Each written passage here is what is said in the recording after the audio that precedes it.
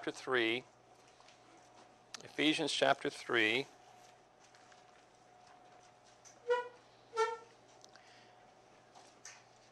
And we're going to talk about fellowshipping in the mystery and fellowshipping in the mysteries. If you'll notice, I made it plural.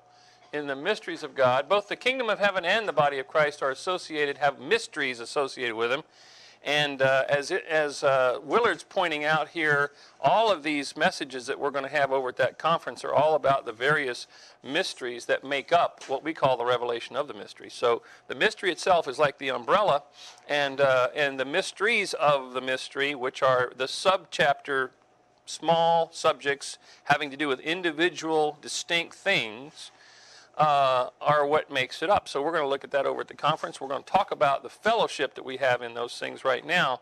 Last week we talked about a little bit about this, and we're going to continue on with it this week. So I'd like to kind of maybe finish this up. And before we do that, let's have a word of prayer. Heavenly Father, thank you for your word, and we thank you for the position that we have in your family as members of the body of Christ. We thank you for the fellowship that we have as members of the body of Christ. And Lord, we thank you that we are here today not only joined to one another as fellow members of the body of Christ, but we're joined to you, the head. We thank you for that today. In the name of the Lord Jesus Christ we pray. Amen. Ephesians chapter 3.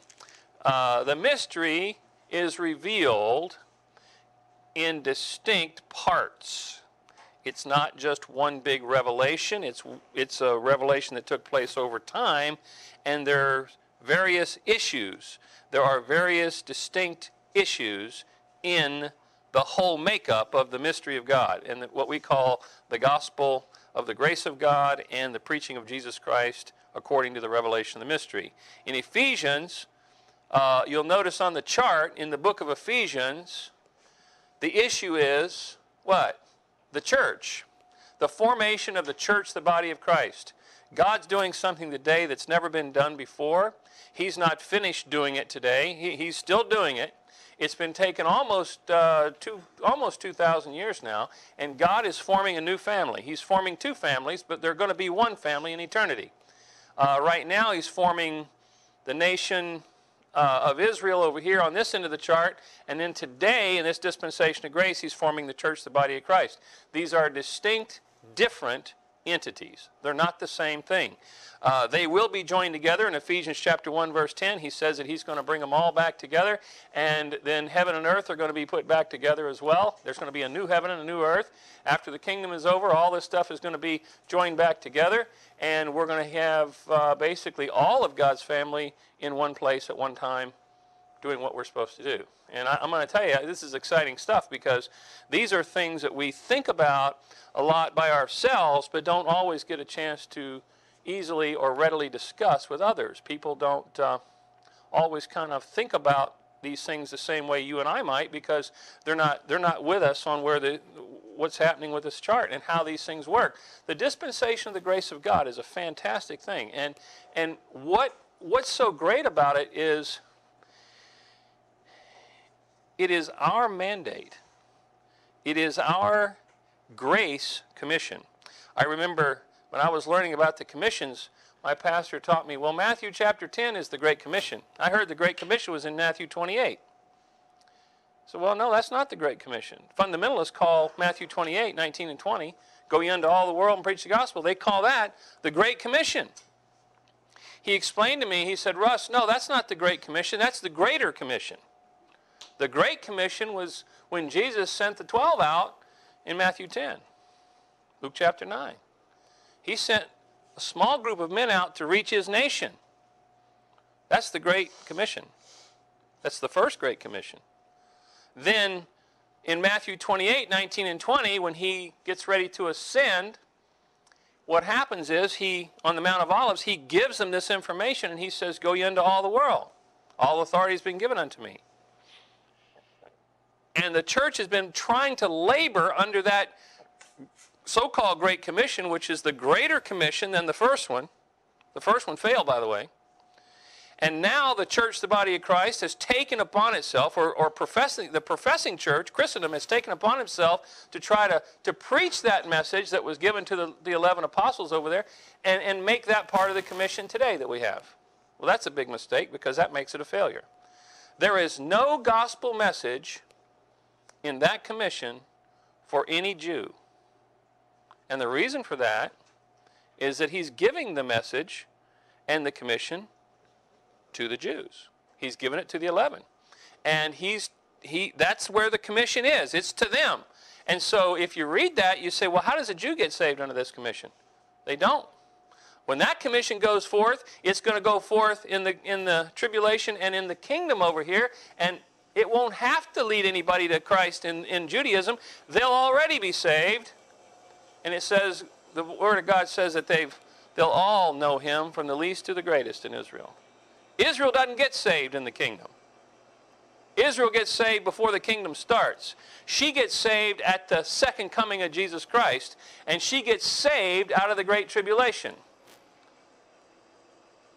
And then they're ready at that point to go out to the nations and preach the Lord Jesus Christ and His message of grace, and to preach all those things about who He is and what they're going to have to do. And they're going to go out and they're going to do that. That's who is going to do that in the kingdom. So that's the greater commission. The greatest commission, the third one, greater, greatest. The greatest one is the one we have right here. You know why it's so great? You know why it's greater than all the others? Because it's ours. It belongs to us. You can be happy about theirs if you want. It's okay. I'm happy that those guys went out there and they went out and did what they did, and I'm happy that they're going to go out and do it over here. But you know, that really doesn't pertain to me specifically and directly, does it? The greatest commission in my view, and the greatest commission that I can understand, is the one God gave to me right here. And that's the gospel of the grace of God. That's the gospel of the grace of God that takes people that are absolutely in desperation, seeking God and looking for a way to keep from going to the lake of fire. They get put into the body of Christ. We watched a young lady very patiently sit through 3 hours of talking Thursday afternoon. Scott brought a lady over Thursday afternoon to the shop, and we had a Bible study, and 3 hours later, she was still listening. Well, hey, you got to find out what their endurance level is if you're going to talk to them.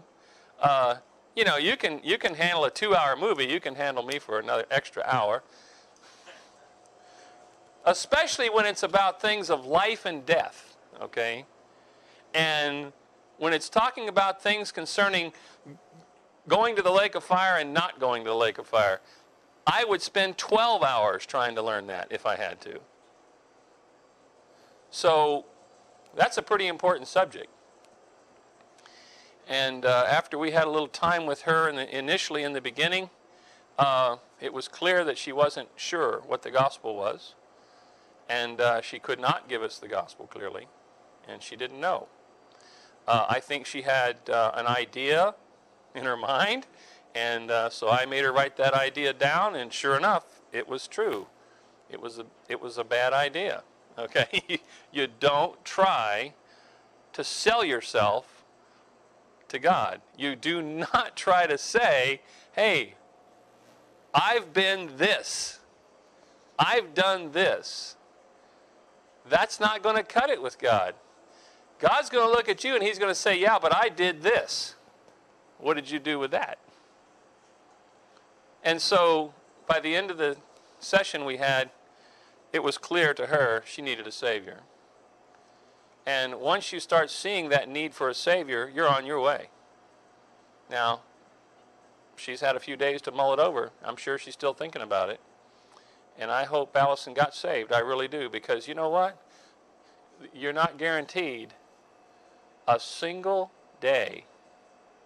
You have no guarantee of tomorrow. I was talking to an old friend of mine, and we were talking about a neighbor boy of ours that passed away here recently a few weeks ago. And we grew up with him. And another one of the boys in the neighborhood that I knew, he just passed away. They walking out to the mailbox and just dropped dead on the way out there. You know, boom. And this guy was certifiably crazy. I mean, I know that, okay? But in a rambunctious kind of way. he was not interested in the Lord or religion, and he was never interested in any of those things. He thought that was insane and incredibly stupid. But I'm going to tell you, I still, when I heard the news yesterday that he had passed away, I thought about it. I said, that's just too bad. What are you going to do? What are you going to do? I can't do anything about it. What's more sad about this than anything else is that God himself can't do anything about it either. Because he's already done everything he could ever do for the man. What do you do? Dickie Betts wrote that song. He says, there ain't nothing you can do when you love somebody and they don't love you. There's just nothing you can do. When you get rejected and you love somebody so much that you would do everything in your power to make sure they get eternal life, and believe me, this was not a half-baked, secondary, low-level attempt. This was God giving everything he had. Everything. The most valuable price ever paid for anything was paid right there. And I think what's interesting is that the greatest secret ever kept secret is now what is revealing. It's what we read in the mystery of God that's now revealing this. The sad thing is the mystery is still a mystery. Des was talking about his message for the upcoming conference, the mystery of godliness. I said, yeah, the mystery of godliness is still a mystery to the church, the body of Christ, because they got no idea what godliness is. The mystery of godliness is Jesus Christ living his life through you, through the grace of God, and letting him shine out through you. I mean, haven't they ever listened to that song, Let Your Little Light Shine? What is wrong with these folks? But yet, they continue on a path of works, works, works. Well, the mystery is still a mystery for most people. But I'm going to tell you, within this mystery, there are some things that you and I share that we need to remind ourselves of because they're important to our security, not eternally, but to our security as a group. We act as one, we operate as one, we think as one, we enjoy each other's fellowship, and we protect each other in this. This is very important. You know, this is a safe place for you when it comes to spiritual matters. You go out into the world and you find yourself at a Catholic funeral like you just did there, and I'm thinking about that. It's like, that scares me. I went to one of those at St. Jude's, and I was invited to go down there, and I went down there with a friend of mine, and we didn't go to the funeral. We just went down there to do something at the church, to pick up something, and I was there, and we went into the balcony, and they happened to be having a funeral at the time, and I said, let's stay here and watch this. We were up in the balcony, and I stayed and watched this funeral, and I can't tell you how happy I was when I walked out of that building rejoicing in who I am. I mean, it just set me ablaze of that with Thanksgiving, because I was just like, wow. I've been talking recently with some folks about these kind of things. We were talking about somebody the other day, and we were dealing with this issue of he lost his dad and everything, and I was talking to him. It got me to start thinking about mortality a little bit. And when you think about mortality, others, and of course your own, you have a tendency to not want to believe it. You're like, well, I've been alive all this time. This is just going to, I'm never going to die. I made the statement a few weeks ago, I'm not really going to die. I'm just going to transition, Well, that's really what we're going to do. To be absent from the body is present with the Lord. I don't think there's any time in between that. I think it's pretty quick. Some people say that there is a lot of time, and you go to sleep and you wake up there. I don't believe any of that stuff. I believe that when you're absent from the body, you are present with the Lord Jesus Christ. Instantly, instantaneously, you're there being welcomed to glory.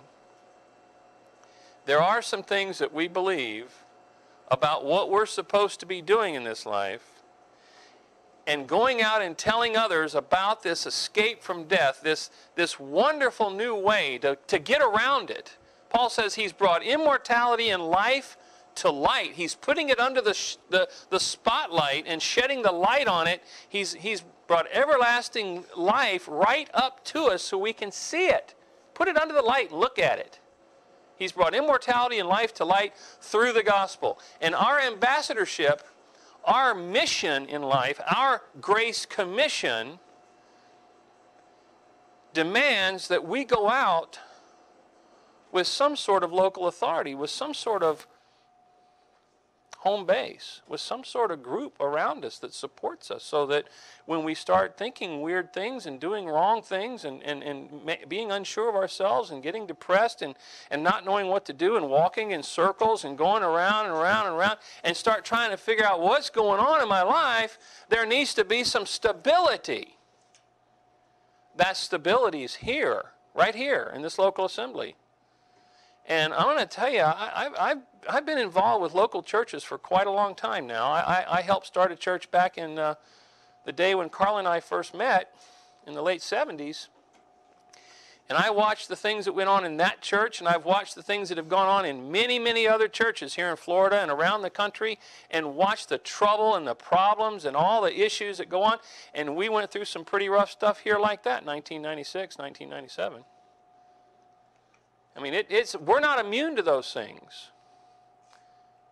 But, you know, in all these things, I learned one very important thing. No matter what happens, after the smoke clears and you get a real clear view of what's going on, you're reading the verses, grace always wins. Always. And when we get to glory, that's exactly what we're going to do. We're going to say, grace always wins. And there's going to be billions and billions of people in the lake of fire going, yeah, you're right. I just wish I was a part of that. You know, there are these things that we need to consider. And one of them is, turn over to Ephesians chapter 4. One of them is the 7 unities of the Holy Spirit. 7 unities. I'm not going to teach all of them right now because we don't have the time. I'm just going to give you these 5 things I want to talk about. We're just going to go through them kind of lightly, but we'll touch more on them later. But Ephesians chapter 4, Paul says, he goes into the verse, in verse 3, he leads into it by saying, endeavoring to keep the unity. It takes work. It's an endeavor. He says, endeavoring to keep the unity of the Spirit in the bond of peace. There is one body and one Spirit, even as you are called in one hope of your calling. One Lord, one faith, and one baptism. One God and Father of all, who is above all and through all and in you all. I love that. We're an habitation of God through the Spirit. Look at Ephesians chapter 2, verse 22. You're a temple, fitly framed together, he says. Look at Ephesians chapter 2. Fitly framed together into an holy temple in the Lord. Look at verse 22. In whom ye also are builded together for an habitation of God through the Spirit. The Spirit of God allows the Godhead to dwell in you. I told Allison Thursday, I said, somewhere between the top of your head and the bottom of your feet, God dwells in you. And her eyes just got real big going, really? Well, if you're saved, he does. And once he comes in and lives in you, there's nobody going to kick him out, okay? You're in, you're sealed.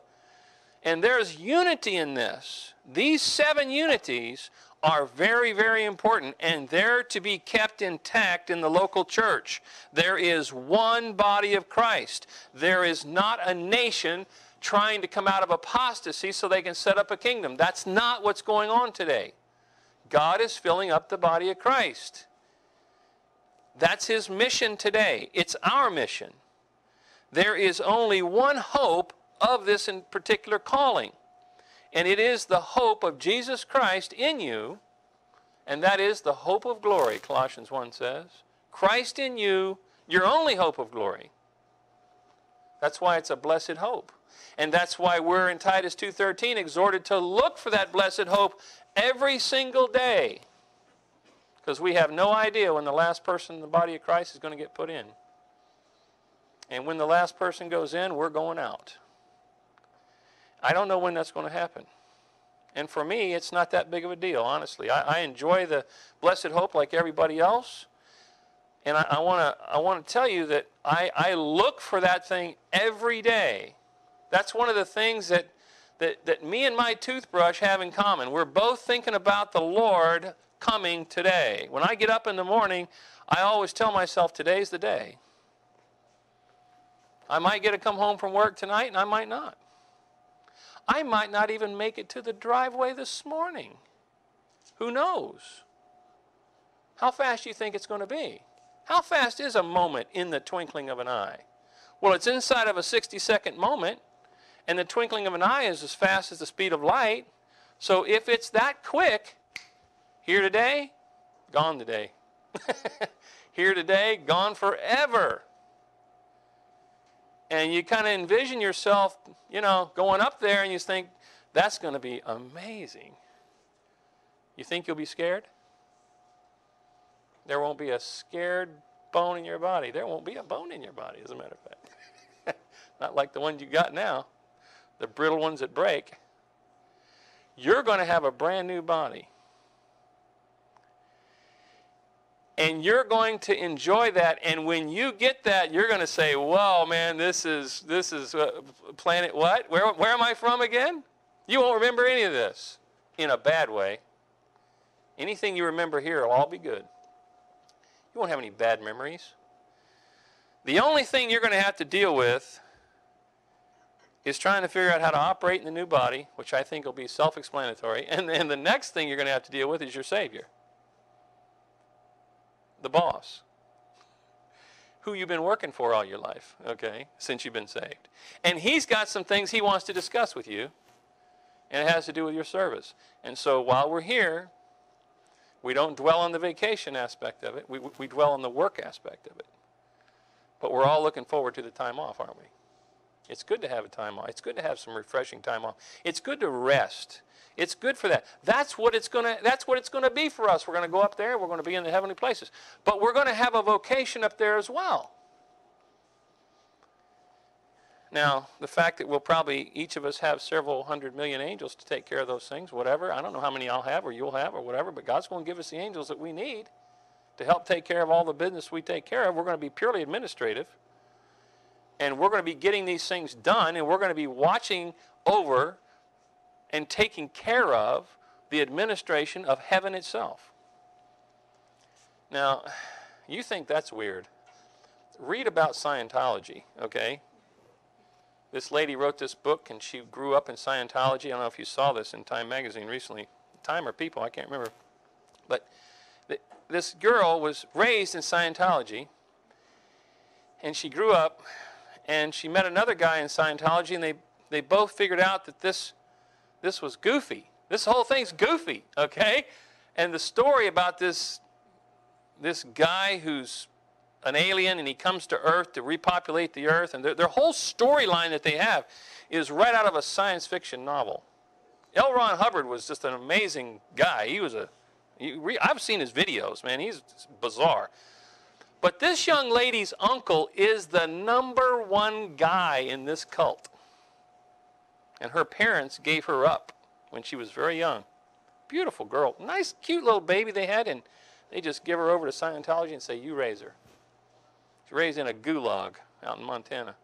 They do that. They put them out there, and they raise them up. And they indoctrinate them, and they work them, and they make them. It's like white slavery is what it is.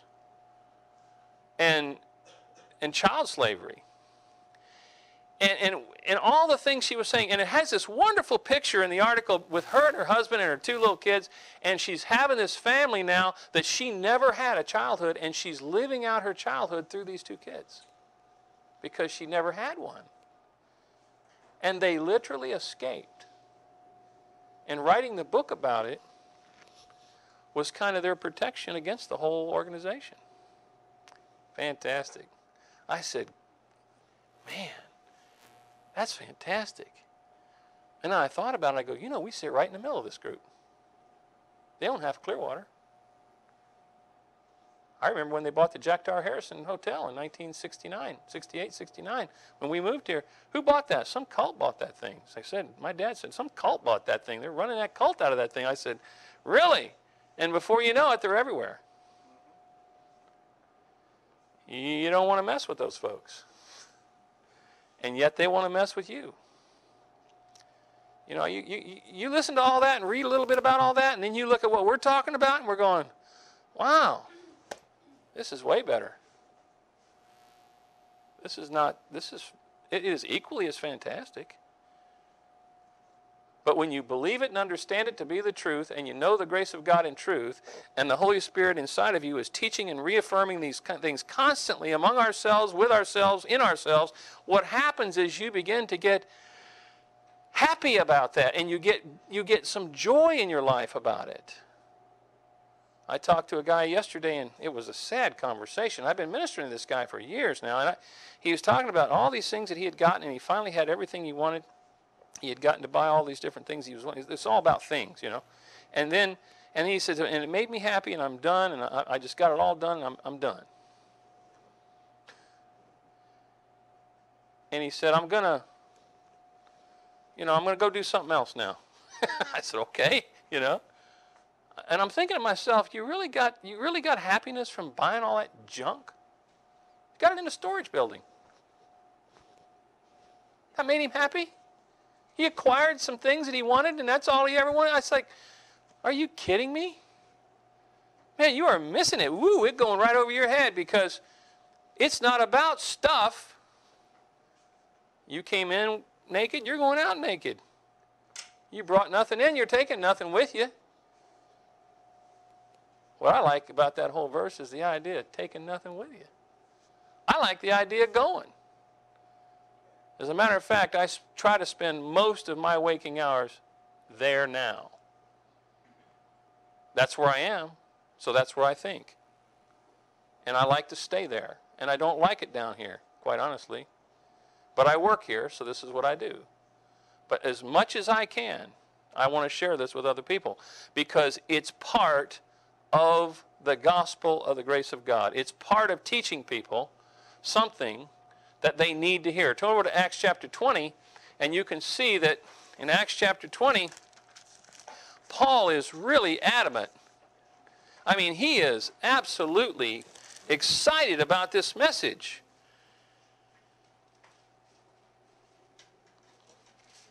And notice what he says in Acts chapter 20, verse 17. And from Miletus he sent to Ephesus and called the elders of the church. And when they were come to him, I'm in Acts 20, 17. He says, and when they were come to him, he said unto them, ye know from the first day that I came into Asia, after what manner I have been with you at all seasons, serving the Lord with all humility of mind, and with many tears and temptations, which befell me by the lying in wait of the Jews, and how I kept back nothing that was profitable unto you, but have showed you and have taught you publicly and from house to house, testifying both to the Jews and also to the Greeks, repentance toward God and faith toward our Lord Jesus Christ. And now, behold, I go bound in the Spirit to Jerusalem, not knowing the things that shall befall me there. The reason he didn't know the things that shall befall me there is he wasn't told to go there. Here you have a man who has a commission who is directly acting against his own Savior. The Apostle Paul is wanting to do something of his own accord. He is in rebellion, is what he's doing. Now he's talking to these men, and he's on his way to Jerusalem, and he's having a council with them. And he says, I do not know. Not knowing the things that shall befall me there. He knows. The Jews have been chasing him around since he's gotten saved. They took a vow early on to not eat or drink until he's dead. I mean, this was no secret, and now he's going to go down to the hornet's nest, and he's going to try to mess with them. Would you mess with a hornet's nest, knowing what it is? I watched my Uncle Bob one time with a bunch of bees, and a whole bunch of bees swarmed out of the end of a clothesline pole, you know. They were making a big nest in there, and they came out, and he was out there looking at it. I don't know why he was doing this, but he's messing with it because I guess his wife wanted him to get rid of them. So all of a sudden, they're swarming everywhere. He goes, get back. So we all stepped back, and we watched him. He just stood there, and these bees are lighting all over him. You know what happens when you disturb those things? They come out after you. They're ready to strike, but they don't hit you and sting. They all get on you, and then they wait for the signal. And when the signal comes to them, they sting you instantly together. That's not a good thing, okay? So he's going down there to mess with these things that are going on down there, and he's not being told to do that. And the Holy Spirit, in verse 23, save that the Holy Ghost witnesseth in every city, saying that bonds and afflictions abide me. He knows because he is actually going against the will of God the Holy Spirit in this action. And here's what he says about it. He gets quite emotional here. Look at verse 24. But none of these things move me. The actions of the Holy Spirit weren't moving him. And he says, neither count I my life dear unto myself, so that I might finish my course with joy and the ministry which I have received of the Lord Jesus to testify the gospel of the grace of God. That's not the way to finish your course with joy, Paul. The way you finish your course with joy is do what your Savior tells you to do. We see Paul do so many things right. And yet it's clear from Romans 7 that he struggled, just like everybody else, with his old nature. In this particular case, he loved his own brethren, the nation of Israel, so much, and these cronies that he was leading the charge for, and he was out there as their poster child for being a super guy. You know, he's a superman. He's going to go stamp this cult out. He's going to get rid of this thing for us. And in the midst of all that, he was, I'm sure, being backed by a very, very strong group of supporters. Cronies, minions, whatever you want to call them. But I'm going to tell you something. On his way there, he's being told he wants them to receive the gospel of the grace of God. He wants them to hear him testify the gospel of the grace of God. And let me share with you what happened when he did that. Here's what he does. He gets a chance to talk to the multitudes, and he's going to defend himself on the steps of a castle, the prison. They've had him in prison, and he's going to get out. He's already sent his nephew to help him escape and bring the Roman soldiers and tell them, hey, they're going to assassinate me on the steps out there when that come out. His nephew's telling him this. He heard him. The nephew heard him talking about the plot to assassinate him. And so what he does is he tells the nephew to go to talk to some other people and get the help, and they'll get me out of here. And they did. So now all of a sudden he's wanting to leave real quick. Kind of different than you know, you get down there and they're all over you stinging you. You want to leave, don't you? Well, this wouldn't have happened if you'd been out in the Gentiles doing your work where you should have been. What are you doing down here? He goes through the paces. Look at verse 37 of 21. And as Paul was led into the castle, he said unto the chief captain, May I speak unto thee? Who said, Canst thou speak Greek? Art thou not that Egyptian, which before these days made us an uproar and led us out into the wilderness, 4,000 men that were murderers? I mean, they don't even know who he is. But Paul said, I am a man which am a Jew of Tarsus, a city in Cilicia, a citizen of no mean city. I beseech thee, suffer me to speak unto the people. And when he had given him license, Paul stood on the stairs and beckoned with the hand unto the people. And when there was made a great silence, he spake unto them in the Hebrew tongue, saying, Men and brethren and fathers, hear ye my defense, which I make now unto you. And when they had heard that he spake in the Hebrew tongue to them, they kept the more silence. And he said, and he goes on, and he starts to recount his testimony. Look at verse 4. He says, And I persecuted this way unto death, he says, binding and delivering into prisons both men and women, and also the high priest doth bear me witness, and all the estate of the elders, from whom also I received letters unto the brethren, and went to Damascus to bring them which were bound, they are bound unto Jerusalem for to be punished. He's telling about this, about his own conversion, if you read down through here. And then he gets into the part that they really can't take. This frosts their cupcakes so much. This gets them so angry that they quit, they break the silence, and they want to kill him right there. Here's what he says. And it came to pass, I'm in 22:17, and it came to pass that when I was come again to Jerusalem, even while I prayed in the temple, I was in a trance. Now, he's referring back to what happened to him in Acts chapter 9, right after Acts chapter 9, after he got converted. He had came to Jerusalem. Okay, this is right after he gets saved. He comes to Jerusalem, and he's in the temple, and he's in a trance, and Jesus Christ tells him to leave and go to the Gentiles, way back then. Here he is, many, many, many years later, still going down there. Now look, there's only two groups of people in Jerusalem. There's lost Jews, and there's saved Jews. The saved Jews have a group of people, okay, that minister to them. They're called the little flock. And the lost Jews are lost because they don't want anything to do with this message at all, and God's already told him that many, many years before. And you can read the account of him recording it here, and here's what he says. He was in a trance. Look at verse 18. And I saw him saying unto me, verse 18, Make haste and get thee quickly out of Jerusalem. Notice what he says.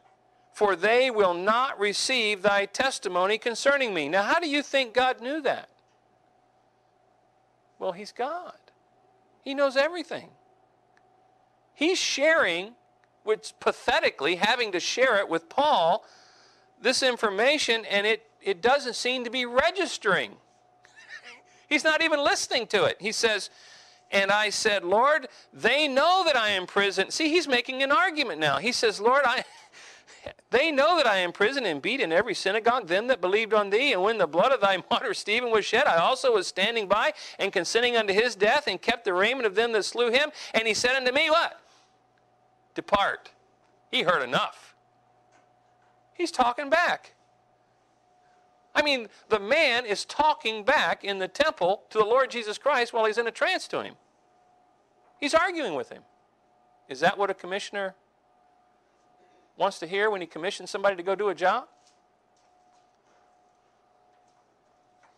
No. He doesn't say anything else either. That's it. He says, Depart, for I will send thee far hence to the Gentiles. That's it. He had done this many, many years ago. Paul's recounting this as part of his testimony. He's just telling them what happened. And yet he's down there again. He can't stay away. Let me give you a little bit of insight to that. Look over at what he says in Romans chapter 9. He is zealous. You see how zealous he was as Saul of Tarsus and how much damage he did? You see that personality coming out in him? God turned that around and used that zealous attitude. He used that energy that he had to go out and do the work of the ministry for him.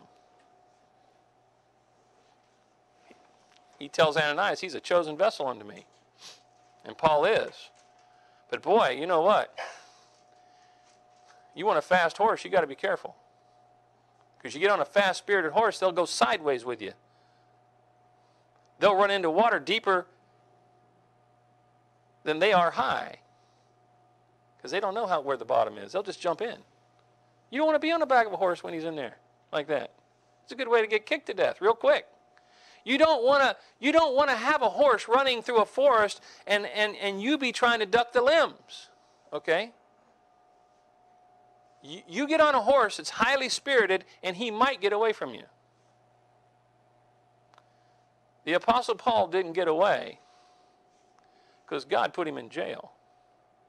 And in Ephesians chapter 3, he says, I'm the prisoner of Jesus Christ for you Gentiles. Yeah, he had his time in life. And he didn't go awry. He didn't go off the reservation. But man, he was spirited and he was a little bit difficult to control. You know why? Here it is. Look at Romans chapter 9. He says, I say the truth in Christ. I'm in verse 1. I lie not. My conscience also bearing me witness in the Holy Ghost that I have a great heaviness and continual sorrow in my heart. For I could wish that myself were accursed from Christ for my brethren, my kinsmen according to the flesh, who are Israelites, verse 4, to whom pertaineth the adoption and the glory and the covenants and the giving of the law and the service of God and the promises, who are the fathers, and of whom concerning the flesh Christ came, who is over all, God bless forever. Amen. But you notice what he's focused on? He's focused on the flesh. He's focused on his flesh, his own flesh and blood. He's focused on his earthly family. He's focused on his nation. He's focused because he sees what they've done and he was part of it, and now he can't stand it because they just won't believe it. It's killing him. And it's killing his ministry too. You look at the amount of time he wasted because of all this. Not good. Now, when you look at this, you have to understand, we fellowship in the gospel of the grace of God. When you go out there in the world system and you meet people, you're going to find people that say they're Christians and they act like they're part of Christianity, and you talk to them about the gospel and they no more know Acts 20:24. They have no idea what's going on with the gospel of grace of God. The gospel of the grace of God is something we fellowship in together. The clarity of that gospel, the teaching of that gospel, the details of that gospel, the giving out of that gospel, to the training of doing that, to the training of teaching it, whatever it takes, we're interested in those things here because that's the focus of what our Savior wants us to do. People don't get saved unless they hear this gospel. The gospel of the grace of God is something that is absolutely, almost completely void out in Christendom today. And if you doubt my word on that, please take 6 weeks of your life and go visit 6 or 8, 10, 12 churches. Go to the morning service, go to the evening service of a different church. You can hit 2 or 3 churches in one Sunday. Go out and do it. Go to their midweek classes. Go anywhere you want to go and take your time and listen to what's going on out there. And you will come back here very, very glad to be home. Am I right? I'm telling you right now, this has nothing to do with Russ. It has nothing to do with anybody in here. It has to do with the message that we preach. You are now sitting in a room that is the official ambassadorship class in this area. That's what we teach. We're ambassadors for the Lord Jesus Christ. And in that process, go over to Philippians chapter 3, verse 10, in that process of giving out the gospel of grace, the sufferings of Christ begin to come upon us. Philippians chapter 3. Boy, you see what he says in Acts 9 about Paul. He says to Ananias, he says, I'm going to show him how many great things he's going to suffer for my name's sake. Well, is Paul your pattern? Yes, he is. And you're going to do the same. And when you resist that, you're going to do the same thing Paul was doing. You know, he was doing what he wanted to do his way, but you'll end up doing the things you want to do your way. It doesn't really matter. The same thing will occur, and you'll both come back to the same viewpoint. And the viewpoint he has, he says, woe unto me if I preach not the gospel. You do not want to have this information and be privy to it and then not do anything with it. That's the worst possible thing you could do. The Lord Jesus Christ, when he talked about those people down there in Tyre and Sidon that were not believing his message and were rejecting his ministry and rejecting him, he says, you know, it would have been better for them just not to have been born. Is it not better for people not to be born than to be born and go to the lake of fire? I would think so. So for you and I, we have an opportunity to suffer.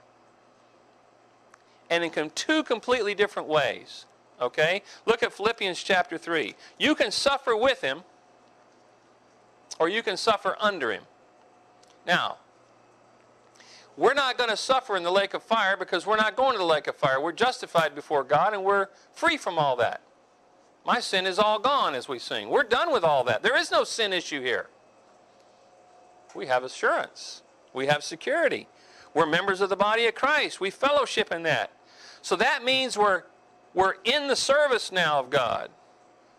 We're stewards, as Paul says, of the mysteries of God.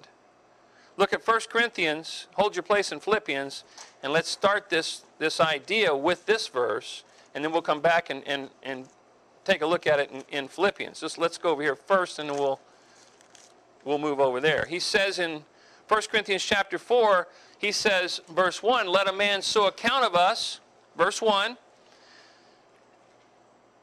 as of the ministers of Christ and stewards of the mysteries of God. If you ask somebody, are you a steward of the mysteries of God? And you say the mysteries of God, what are you talking about? That's a mystery to me. Well, how are you going to be a good steward if you're not acquainted with the mysteries of God? He says in verse 2, moreover, it is required, he says. In stewards, that's a person who takes care of things, overseer, that a man be found what? Faithful. Wow, this is pretty heavy. But there's some suffering that goes with it. Look down at verse 9. He says, for I think that God has set forth us, the apostles last, as it were appointed to death. For we are made a spectacle unto the world, and to angels, and to men. We talk about Jesus Christ being born to die. Hey, the apostles were born to die too. Paul says he called me from my mother's womb. What's the end result? Death. Do you have any ideas in your life about being executed? I don't think my life's going to end that way, do you? Do you have any ideas like that? I don't think Paul did until he met Jesus Christ. And once he realized what he had given to him, he says, they did that to him. What are they going to do to me for talking about it? Don't be scared of death. You got nothing to be scared of. However, the less you say, the less suffering you'll have. That is a coward's way out. The sufferings of the Lord Jesus Christ come with the power to endure those sufferings. Look at verse 10. He says, for we are fools for Christ's sake, but ye are wise in Christ. We are weak, but ye are strong. Ye are honorable, but we are despised. Even unto this present hour we both hunger and thirst, and are naked, and are buffeted, and have no certain dwelling place, and labor, working with our own hands. Being reviled, we bless. Being persecuted, we suffer it. Being defamed, we entreat. We are made as the filth of the world, and are the offscouring of all things unto this day. I write not these things to shame you, but as my beloved sons, I warn you. For though ye have 10,000 instructors in Christ, yet have ye not many fathers. For in Christ Jesus, he says, I have begotten you through the gospel. That's how it's done. One at a time. Here a little, there a little, like the word. Line upon line, precept upon precept. The more you learn, the better you get trained. The better it is, the easier it is, the more successful it is, and people get saved. He says, wherefore I beseech you, be ye followers of me.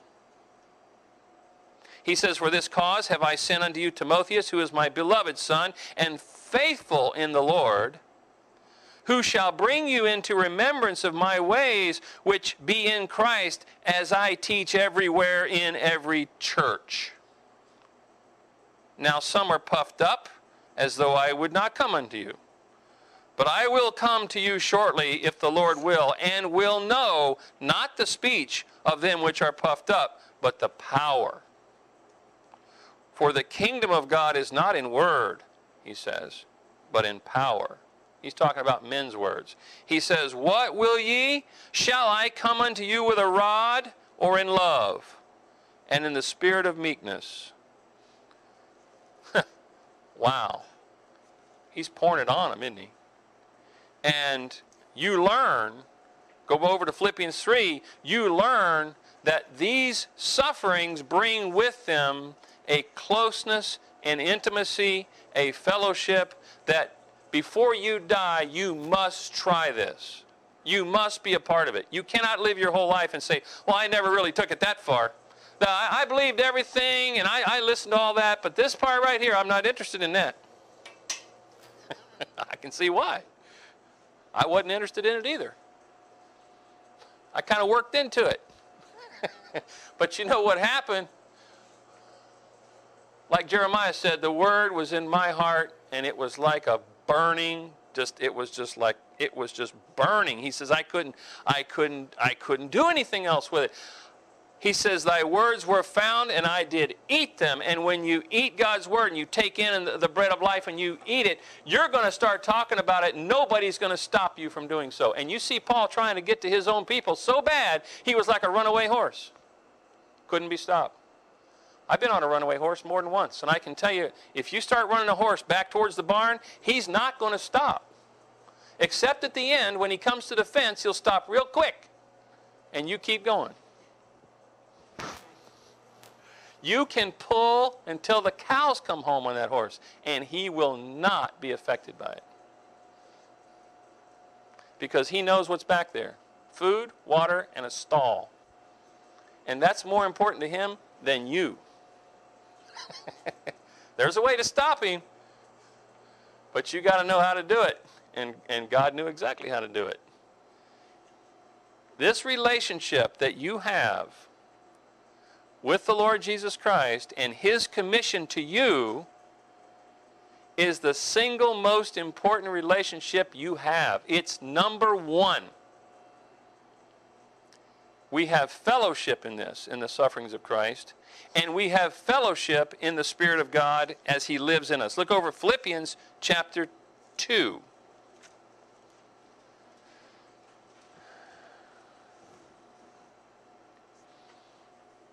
When you're thinking about these things, we're just about done. He says in verse 1, Philippians 2:1, he says, if there be therefore any consolation in Christ, if any comfort of love, if any fellowship of the Spirit, you see that?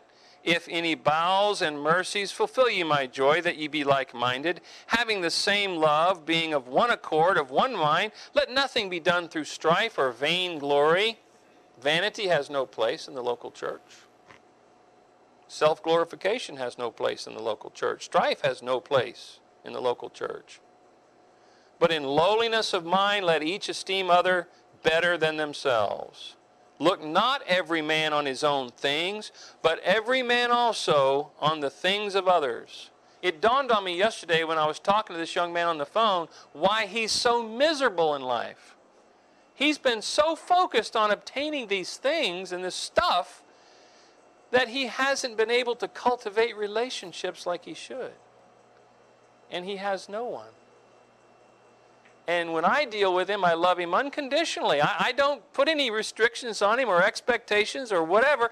We just minister to him, and he just doesn't understand that this relationship has to be cultivated, it has to be worked on, it has to be cared about, it has to be fostered, it has to be understood that the fellowship of the Spirit and the relationship that you have with the Lord through the Holy Spirit and his teaching to you is absolutely essential for you to grow.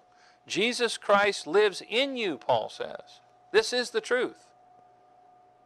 And the commission that he's given us is very important, and we need to be together on this. We have a new life in Christ. And this new life is not something that we have as lonely people. You're never alone in the body of Christ. Somebody says, how many people are in your church? I said, millions and millions and millions, millions and millions and millions. We're just a little chapter right here in Pinellas Park. But wow, We shine brightly as far as the angels are concerned. I think we shine brightly as far as the Lord's concerned, because I think it's pretty clear for 25 years we've been sitting in this room preaching this message this way. Now, some people say that's not progress. That is what progress is standing fast and not moving, digging in and holding ground, because Satan wants to wipe us out. And he's tried many times to do so individually among us, and as far as the group goes, he's tried that too. He's always messing with everybody that preaches this message. And I don't know why he wouldn't. However, there are some advantages here. Let's talk about this for just a second. Go over to Galatians chapter 2. Your message is clear. We don't need to go over that whole thing about that. We do it all the time. Your life of service is at stake every day. Because while you want to avoid the sufferings, you avoid the ministry. And when you avoid that, what happens is you go before Him at the judgment seat of Christ, and then you suffer loss for running away from the ministry. You won't see anybody madder at Moses in the Bible than God. He was talking this morning, Jason was talking about how Moses was God was standing up for Moses against Miriam and Aaron. Yes, he did. But boy, you go back earlier on in there and you read when God starts talking to Moses after he's been in the wilderness for 40 years, hiding on the backside of the desert, he's not real happy with him. He says, take your shoes off, you're on holy ground. Yes, sir. 40 years ago you ran away. 40 years. It's a long time. Puts the guy into service at 80. Everybody around here at 80 wants to go to ready to go to the retirement home. You know, it's time to go retire. It's time to do that at 62. Man, forget it. There is no retirement. This program we're in has a retirement plan, but it's out of this world. Not in this world. And so when you go there at the judgment seat of Christ, you don't want to suffer loss there. You want to suffer the loss here. You understand? Because here you're just losing something you're going to lose anyway. So just let it go. Life is too short to be hanging on to stuff and worrying about stuff. Paul says in verse 20 of Galatians 2, he says, I am crucified with Christ. And he stood that way. Nevertheless, I live. So what kind of life you got now, Paul? He says, yet not I. It's not about me anymore. It was, believe me, it was all about me. And that changed. He says, but Christ liveth in me now. He says, Christ liveth in me. And the life which I now live in the flesh, I live by the faith of the Son of God who loved me and gave himself for me. Boy, when he wrote this right here, he was clicking on all cylinders. When Luke records that, what's going on back there in Acts chapter 20, on his way to Jerusalem, Paul's running a rabbit over there. He's running down the wrong way. He got right back on it real quick. Real quick. And he did most of his best work from a prison cell. In Ephesians chapter 3, let's turn over there and close the book. Ephesians chapter 3, he starts out by saying this, for this cause I, Paul, the prisoner of Jesus Christ. Not prisoner of the Gentiles, the prisoner of Jesus Christ. He says, I am the prisoner of Jesus Christ for you Gentiles. If ye have heard of the dispensation of the grace of God which is given me to youward, how that by revelation he made known unto me the mystery, as I wrote afore in few words, whereby when ye read ye may understand my knowledge in the mystery of Christ, which in other ages was not made known unto the sons of men, as it is now revealed unto his holy apostles and prophets by the Spirit, that the Gentiles should be fellow heirs and of the same body, and partakers of his promise in Christ by the gospel, whereof I was made a minister, according to the gift of the grace of God, given unto me by the effectual working of his power. Can I tell you that happened to you exactly the same way it happened to him? By God's grace, you were given a gift, a new vocation, and it's your job to go out and minister to everybody you can. Unto me, who am less than the least of all saints, is this grace given, that I should preach among the Gentiles the unsearchable riches of Christ, and to make all men see what is the fellowship of the mystery, which from the beginning of the world hath been hid in God, who created all things by Jesus Christ.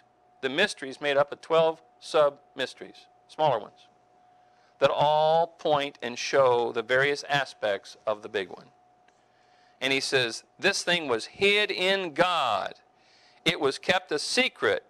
And he says, for the intention is here in verse 10, to the intent that now unto the principalities and powers in heavenly places might be known by us. That's us, the church, the manifold wisdom of God. This is educating angels and men in the dispensation of grace. That's what we're here for. We're not here to change the power structure of planet Earth. We're not here to save the planet. We're not here to do any of those things. We're not going green. We're going red all the way, man. Boom. And those that are left, they're going to go red too. Not going to be good. And until we work on that and until we make that a priority in our life, we're going to watch people die and go to hell in front of us all the time, constantly. Just had 2 friends from school die and go to hell, and I know that's where they are because I knew both of them, talked to both of them. Didn't want it. Those were some of my early persecutions when I was 17, 18, 19. Just coming into this. First people I talked to, my friends. You don't think your friends make you suffer.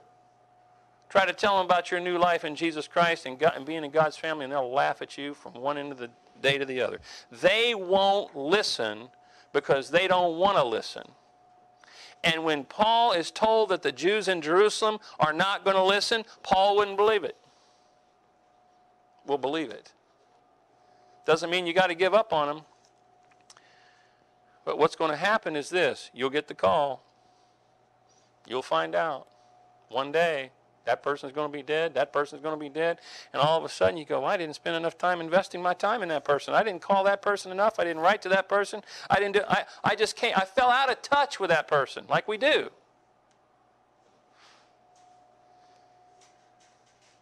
Well, it's the last time you'll ever see that person. That's it. It's gone. It's over. Eternity is forever. And this message that we have is so valuable that we have to rejoice in it in this new family because of the safety it brings and all these things that go with it. There's true fellowship here. And it's all because of the grace of God. Let's have a word of prayer. Heavenly Father, thank you for your word, and we thank you for the fellowship that we have as we fellowship together as stewards of the mysteries of God.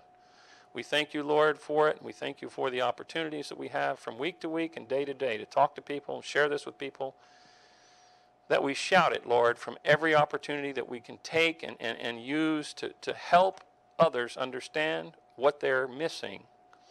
We thank you for it today. In the name of the Lord Jesus Christ, we pray. Amen.